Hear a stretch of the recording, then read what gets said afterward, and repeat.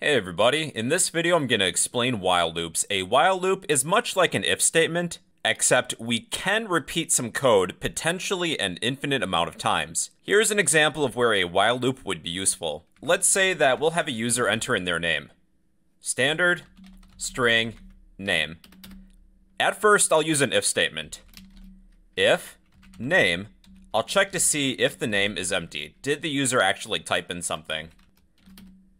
If name is empty, we'll create a prompt. Standard, output,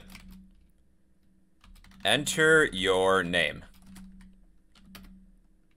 Standard, getLine, standard, input, name. Once we exit the if statement, we'll display a message involving the user's name.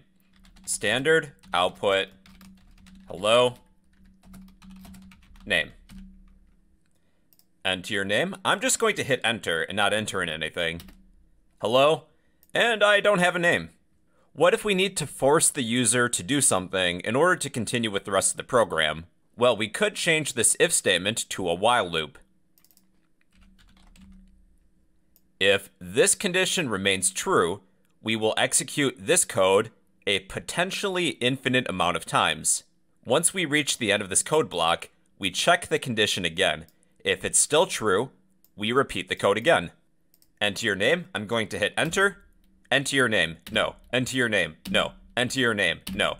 So I can't actually continue with the rest of my program until I type in something. I'll type in my full name, hit enter. Hello, whatever your name is.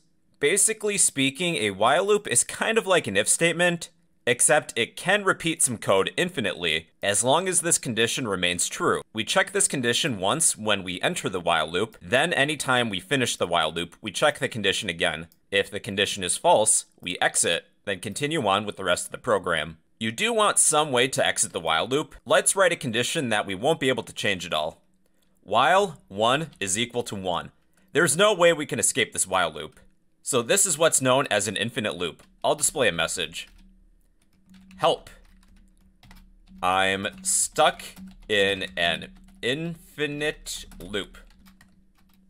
Then when I run this, yeah, we're stuck in an infinite loop and we can't actually move on or do anything. So yeah, that's basically a while loop, everybody. While some condition that you set remains true, you will continue to execute some code. A great use of a while loop is that you can force a user to do something in order to continue with the rest of the code. Your assignment is to use a while loop, then post it in the comments section down below. And well, yeah, those are while loops in C++.